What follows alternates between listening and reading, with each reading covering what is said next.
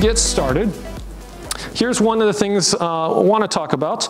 Buzz Aldrin was the second man on the moon, 20 minutes behind Neil Armstrong, and people kept asking him what it was like for him when he saw this view from the moon. First time anyone in the world had ever seen the Earth from an outside perspective. And so I'll turn to a neighbor right now and ask this question to one another, answer it. What would your first impression be of this view if you were one of the first people to ever see it like this? Go. I'll give you a couple minutes. Okay, what did some of you think? How many of you think this would be absolutely gorgeous and you would love this view? Raise your hand if this is something that would inspire you. I want you to hear what the second man on the moon thought of this experience. The question says, how does it feel to see the Earth from the moon? You're standing on the surface. What does that feel like for you? You said beautiful view, magnificent desolation. No, he said beautiful. Magnificent desolation. And I didn't think it was beautiful at all. So, but humans from Earth, being here for a long time now, we're able to walk on the surface of this thing. What a magnificent tribute to our progress.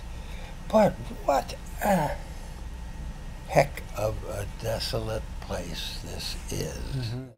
What he said was the words magnificent desolation. Desolation comes from the word de-solo, which means abandoned or left alone. So there was nothing that he saw anywhere that made him get inspired except for the fact that, wow, this is huge. Otherwise, he looked at that and he thought, this is not beautiful.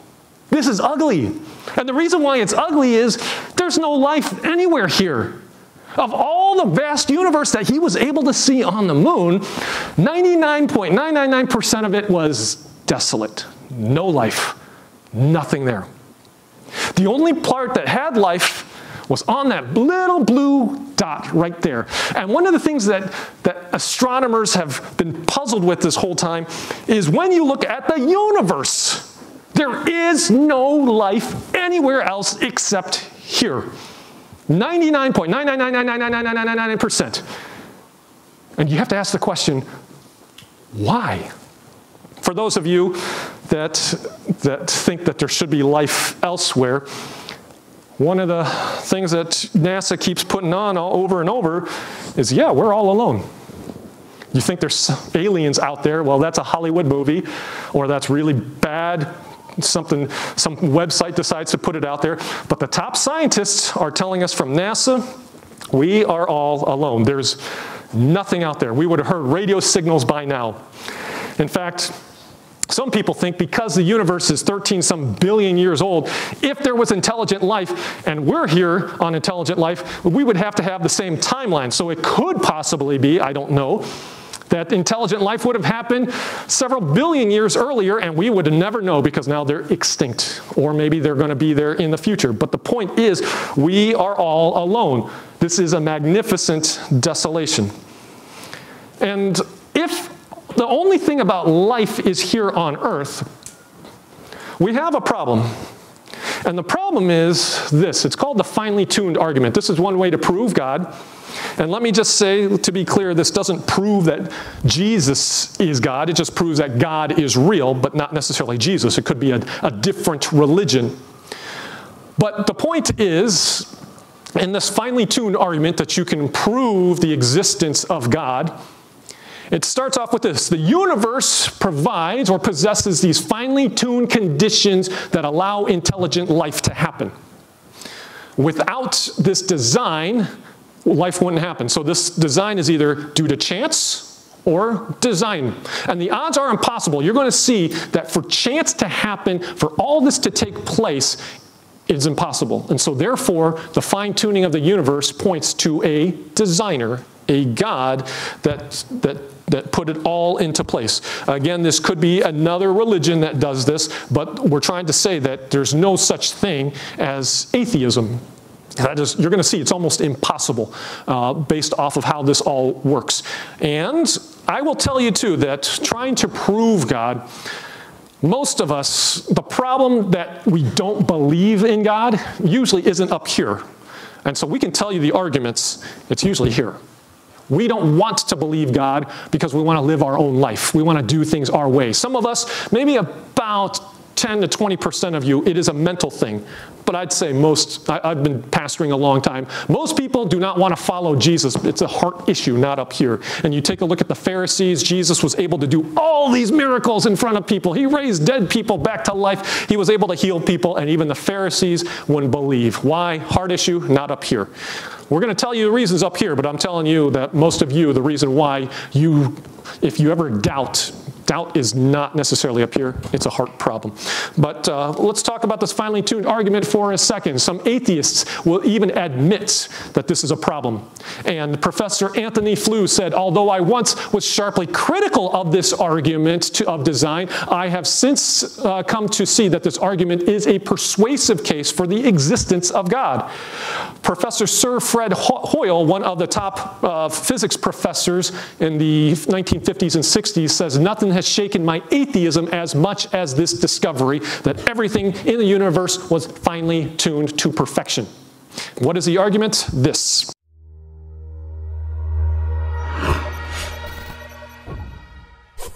From galaxies and stars, down to atoms and subatomic particles, the very structure of our universe is determined by these numbers. These are the fundamental constants and quantities of the universe. Scientists have come to the shocking realization that each of these numbers has been carefully dialed to an astonishingly precise value, a value that falls within an exceedingly narrow, life-permitting range. If any one of these numbers were altered by even a hair's breadth, no physical, interactive life of any kind could exist anywhere. There'd be no stars, no life, no planets, no chemistry. We're going to look at the stars today. And as we look at the stars, you're going to see King David once was staring at the stars, and he had this light bulb moment that just went on. David was the famous king of Israel about 1000 BC.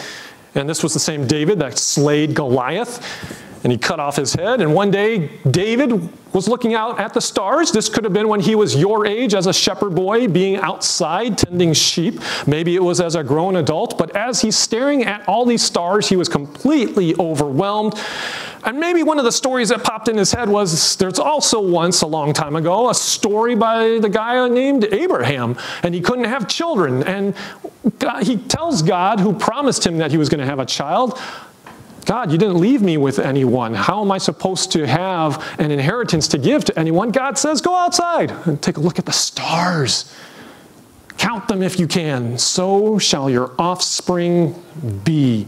So staring at stars is something that Jewish people would have done, and just imagine God's promise that one day, one guy named Abraham and Sarah would have had an offspring of that many stars. And so King David would have done the same thing. He would have known that story. But maybe he's staring at the stars and overwhelmed just by how huge and massive everything is.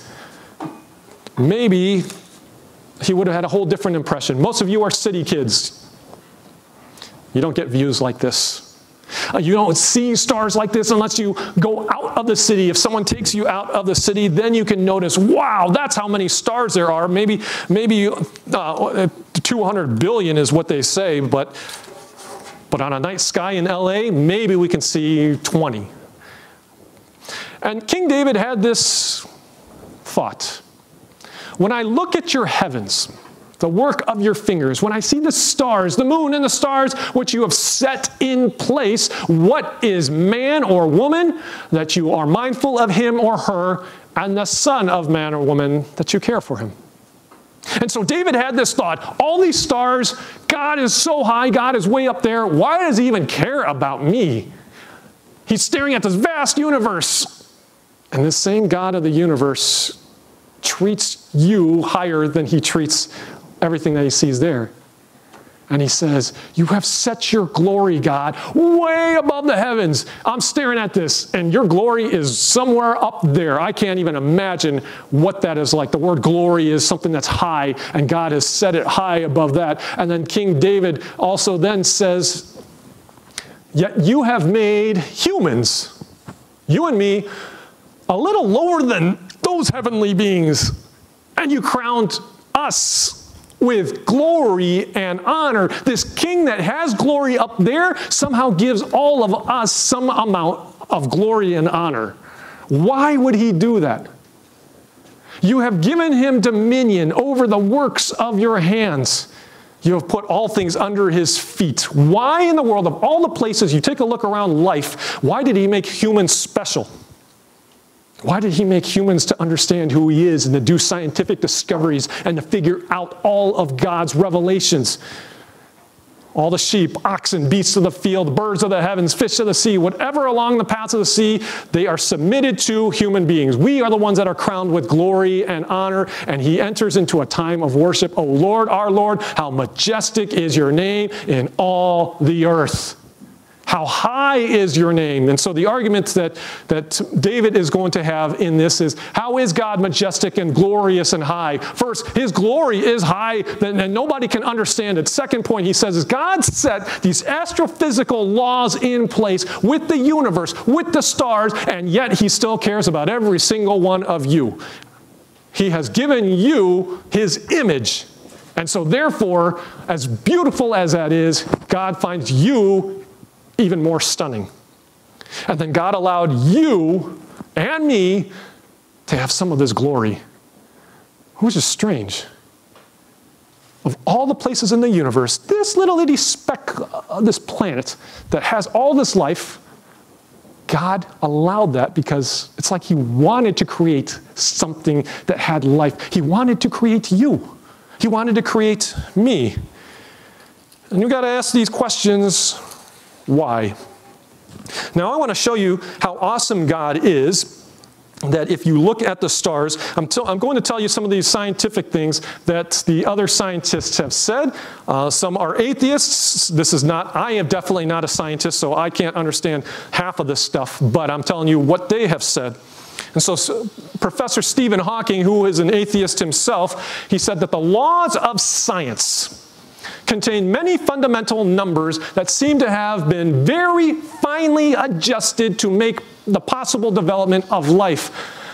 In other words, if you take a look at how science acts, if you just messed with science just a little bit, there would be no life. It's like God purposely calibrated everything to perfection. Those of you that understand robotics and programming, you know one thing that's off, and there goes your program.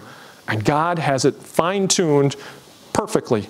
There's one guy who wrote just 6 numbers. And he is a cosmologist, and he's able to say, with just 6 of these numbers, this is a recipe for the universe. And if the outcome is so sensitive that if any of them were to be untuned, you mess with one of these scientific formulas, which are really, really simple, if you mess with it just a little bit, there would be no stars, no life. Is this tuning a coincidence? Did any of this happen by chance? That's his point. And he is an atheist. Or is it providence of a creator? And so let's look at physics. There are 2 numbers that have to do with the Big Bang of the, 2 numbers that have to do with the Big Bang of the universe. One is called this gravitational constant. Every single thing has gravity. So you have gravity.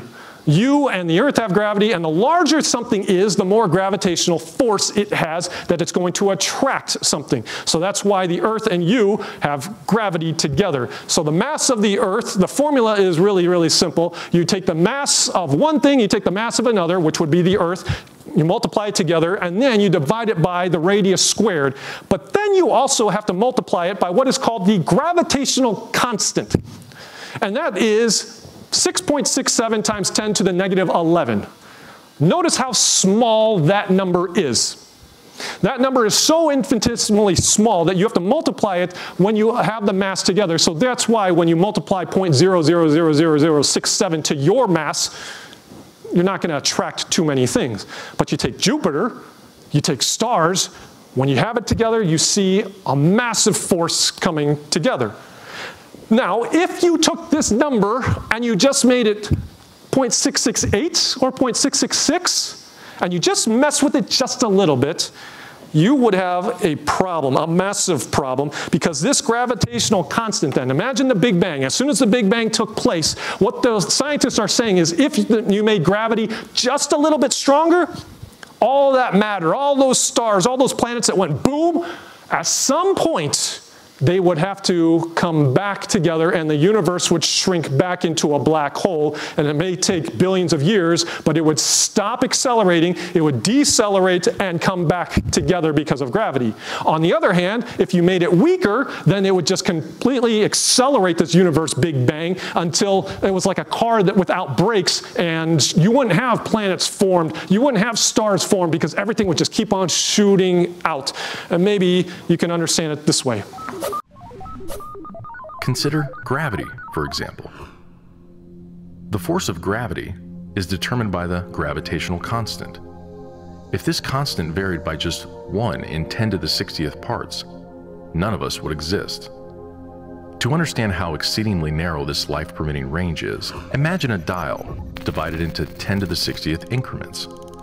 To get a handle on how many tiny points on the dial this is, compare it to the number of cells in your body, or the number of seconds that have ticked by since time began.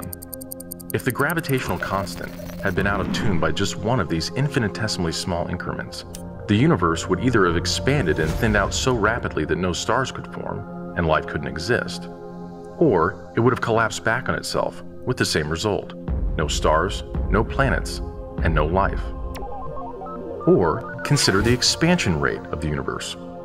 This is driven by the cosmological constant. A change in its value by a mere 1 part in 10 to the 120th parts would cause the universe to expand too rapidly or too slowly. In either case, the universe would again be life-prohibiting. When you look at the heavens and the moon and the stars, what is humanity that God is mindful of him or her? What I'm trying to show you is that in an atheist world, it's almost impossible because of those fine-tuning arguments, fine-tuning values. How did that take place? If you see scientific laws, that usually means there's a lawgiver. Somebody put those fundamentals into place, and it's got to be God. Even atheist scientists like Stephen Hawking realized this is crazy that this would happen. Now, there's another group of scientists that wrote a book called The Privileged Planet. And let's take a look now into astronomy from physics. One of the things that they've discovered is that if you want to have a planetable or a habitable Earth where people can live in, you have massive amounts of galaxies, 200 billion galaxies out there. Not every planet is able to host life. In fact, if the planet was a little bit too close to the center, it wouldn't be able to live because there would be way too many stars. If there's too many stars now, the orbit of the planets go a little crazy. The gravitational pull of those stars gets denser and denser, and all the heat and the light, you just wouldn't be able to live if a planet was there. On the other hand, if the planet was a little bit too far out, notice that the planets there don't have as much of the heavy elements such as iron, I think beryllium. That just wouldn't be possible either. Magnesium, silicon, and oxygen. What it takes is to have a planet that is in the galactic habitable zone, which is that small red ring. A planet has to be there, and oh, by the way, Earth just happens to be there if you want to have life. Anything far too out, nothing. It's got to be around a star, and if the planet's not around a star, no life. Is this by chance that the Earth happens to be there in the red spots, but not in the middle and not out here?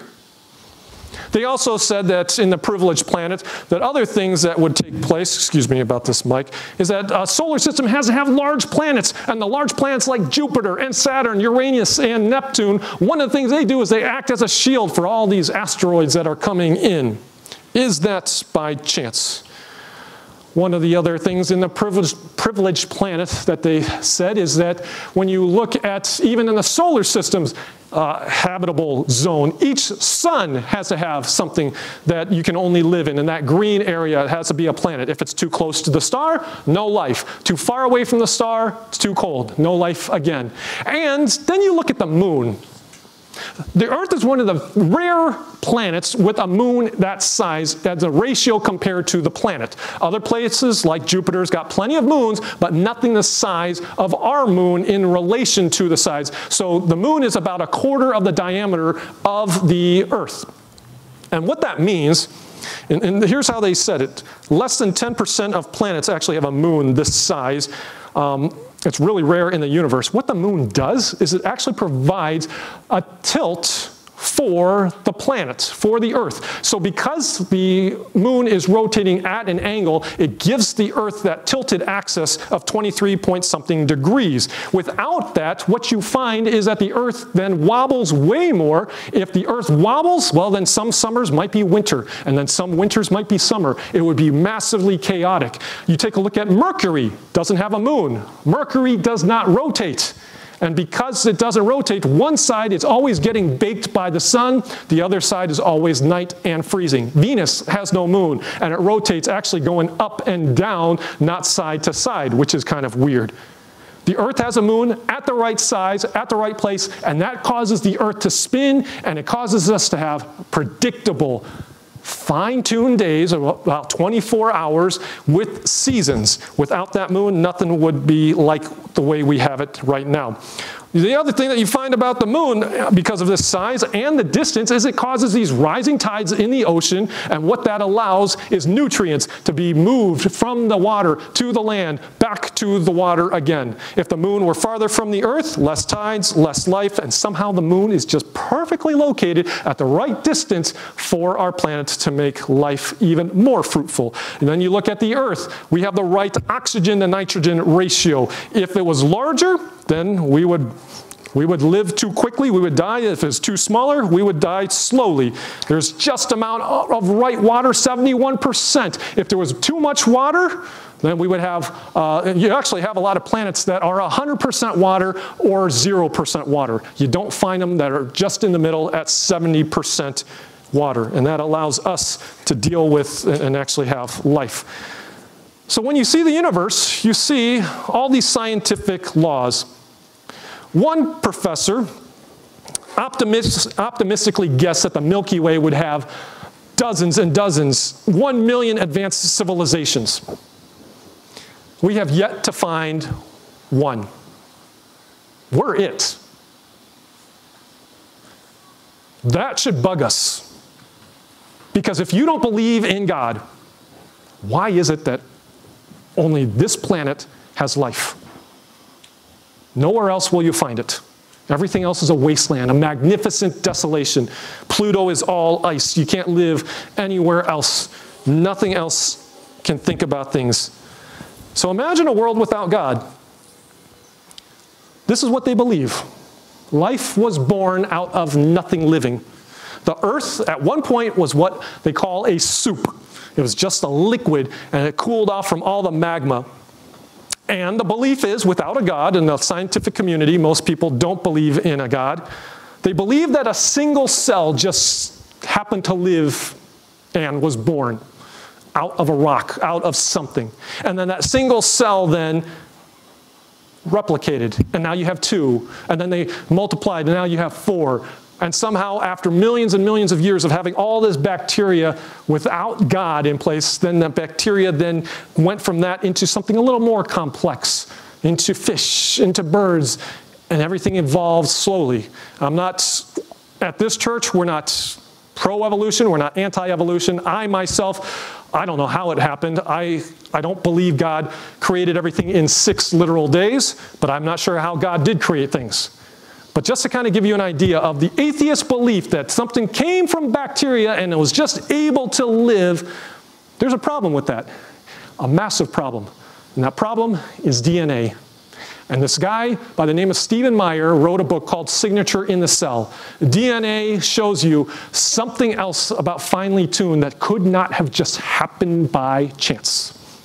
In 1953, James Watson and Francis Crick mapped out the structure of the DNA molecule. Along the interior of their famed double helix, they discovered a 4-character code at work. They soon realized that sequences of precisely positioned chemicals, called nucleotide bases, store and transmit the assembly instructions, the information, for building the crucial protein molecules that cells need to survive. No protein molecules, no life. Crick later proposed that the chemical constituents in DNA function like letters in a written language or digital symbols in a computer code. Just as well-functioning computer code depends upon precise sequences of zeros and ones, so too does the function of the DNA molecule depend upon the specific arrangement of chemical bases along the spine of the double helix. Famed biotech specialist Leroy Hood describes the information stored in DNA as digital code. Even Richard Dawkins has acknowledged the machine code of the genes is uncannily computer-like. But where did this information, this digital code, come from? It's the problem of getting life from non-life. Why is this a problem? There is simply too much information in the cell to be explained by chance alone.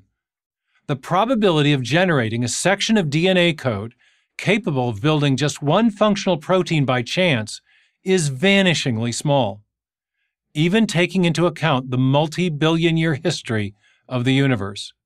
And even the simplest living cells require hundreds of proteins. DNA functions like a software program. We know from experience that software comes from programmers. We know that information, whether inscribed in hieroglyphics, written in a book, or encoded in a radio signal, always arises from an intelligent source. Without God, how does DNA get created? Those of you that do coding, does code write itself? Does life just happen to live by itself? This DNA is so complex that it doesn't just evolve. That's not possible unless someone designed it. That's the whole point of this finely tuned argument, is that without God, you can't possibly have. It's not as easy as just a single bacteria that decides to live.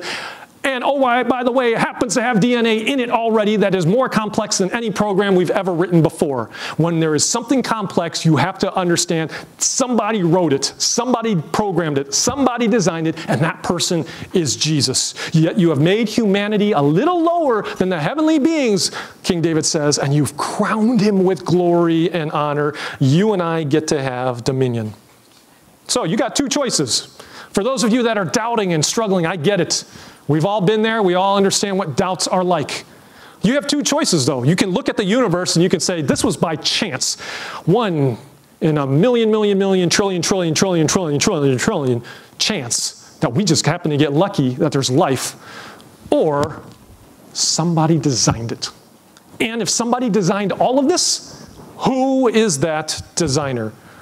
Nowhere else in the universe have we found life yet. It's a magnificent desolation, and the probability of finding life is almost impossible. That's what these scientists are saying. For some of you, if you haven't followed Jesus yet, let's just be honest. Some of our doubts, it's not up here. Some of the doubts is you just don't want to give your life over to Jesus yet. Jesus loves all of us, and he wanted to create this world for us, and he didn't have to, but he was so filled and overflowing with love that he wanted you. He wanted to make this because he wanted a relationship with you, and he gave you all these signs everywhere in life for you to understand who he is and that he exists. The chances that you're here, the chances that life is here on this one planet out of the whole vast universe is downright impossible.